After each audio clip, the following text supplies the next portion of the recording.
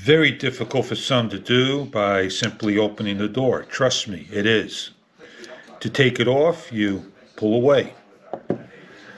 If this happens to slide in, just simply press the button and slide the hinge out with your index finger like so.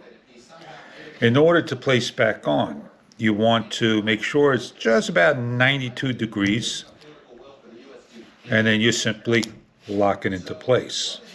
You want to double check the door to make sure it's on. You could push down a little bit.